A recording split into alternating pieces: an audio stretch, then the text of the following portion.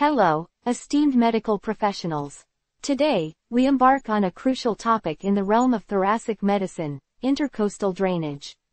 I'm excited to guide you through the essentials of this life-saving procedure, covering indications, technique, and potential complications. Understanding intercostal drainage. Intercostal drainage, also known as chest tube insertion, is a procedure employed to manage pleural effusions, pneumothorax, and other conditions causing abnormal collections of air or fluid within the pleural space. Indications of an intercostal drainage. Knowing when to perform intercostal drainage is pivotal.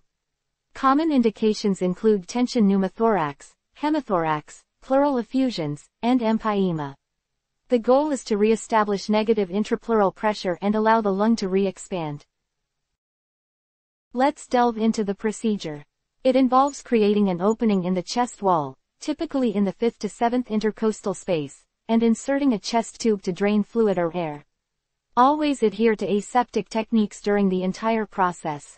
A safe triangle, shown below, has been described as the preferred site of insertion.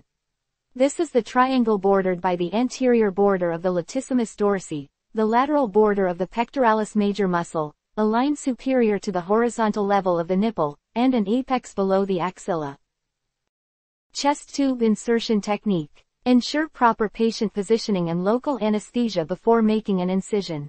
Choose an appropriate insertion site, and with a scalpel, create a small incision through the skin and subcutaneous tissue.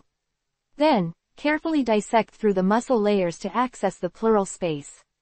Chest tube placement. Introduce the chest tube using a trocar or blunt dissection. Confirm correct placement by observing the exit of air or fluid. Secure the tube with sutures and connect it to an underwater seal drainage system, allowing continuous monitoring. Complications and troubleshooting. Complications may include infection, bleeding, and tube malposition. Familiarize yourself with troubleshooting techniques, such as repositioning the tube or assessing for kinks, to ensure optimal functioning. Monitoring and aftercare. Post-insertion, closely monitor the patient's respiratory status, chest drainage, and overall clinical condition.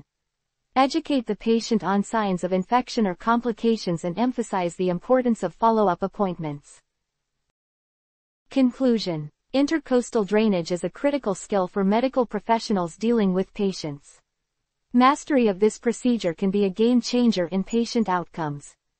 Thank you for joining me in this exploration of intercostal drainage. If you found this video valuable, please like and subscribe for more medical insights. Until next time, stay committed to excellence in patient care. Goodbye.